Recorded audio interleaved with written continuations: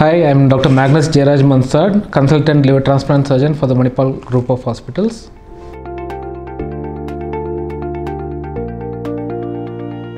Normally, liver cancer occurs in a liver which is already damaged by some other cause, usually by either due to hepatitis infection or due to alcoholic liver disease or the other liver disease which is coming up now, that is non-alcoholic liver disease. Liver cancer can also occur in a normal liver, but that is very rare. So usually a patient who is already afflicted by a liver disease, chronic hepatitis or a cirrhosis, they tend to develop liver cancer.